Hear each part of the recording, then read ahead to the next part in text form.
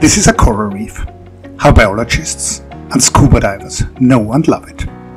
The animals which build these amazing towers and domes and finger-like structures underwater are corals, relatives of anemones, but they're colonial and they build sturdy calcium carbonate skeletons.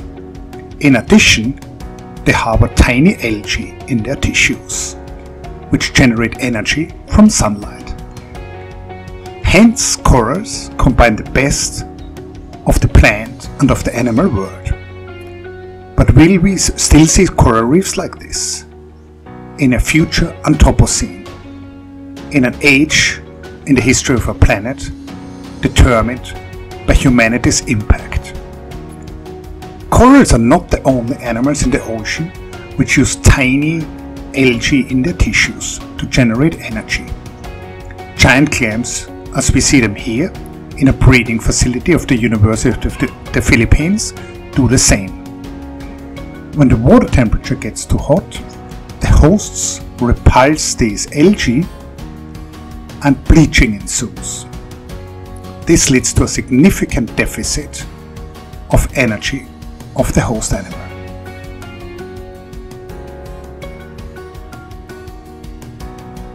A further animal which uses individual photosynthetic organelle, which it takes from the algae it feeds on, is this tiny sea slug, a sarcoglosson, which hence becomes a solar-powered sea slug. A loss of symbiontic algae will be one problem, which corals will face in a future of warm sea surface temperatures. Another problem are increasingly acidic oceans, due to an increasingly high concentration of CO2 in the atmosphere, which dissolves in the ocean. In the footage here, you see the seafloor near a fish farm in the north of the Philippines, where the seawater is much more acidic than usual. A preview of the oceans of the future. No hard corals with their calcium carbonate skeletons have survived.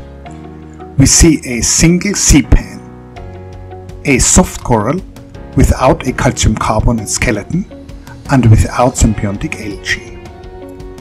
These sea pans have survived and have thrived in soft bottoms and are ideally suited for what we predict to be the oceans of the future.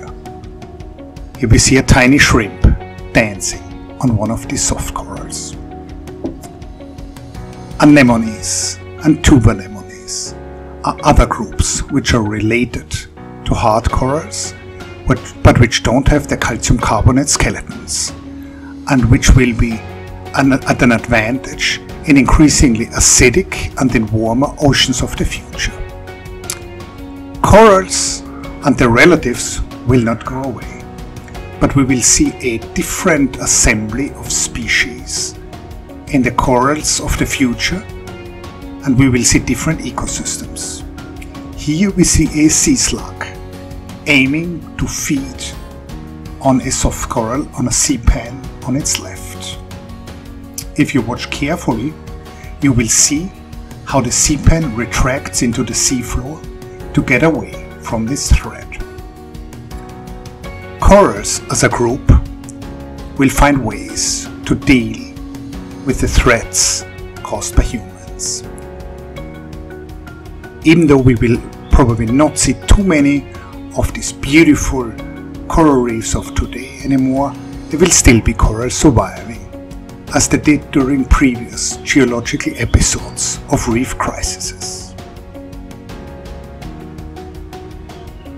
There will be corals in the future, but they will be very changed, and they will not be as lush and as beautiful as the corals of today.